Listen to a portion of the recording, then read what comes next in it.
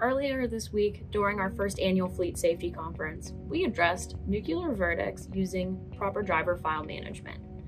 Now, one audience question was, when a crash occurs in a work zone, what changes? There are a few major risks here.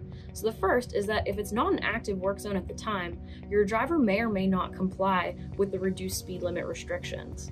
Additionally, there are more potential parties, say the contractor working in that zone, that could end up suing you following the crash. On the other end, there are usually more witnesses that can prove that you were behaving as a safe fleet at the time of the crash. But no matter, it's always easiest to avoid work zones when possible because they are a higher risk environment to drive through.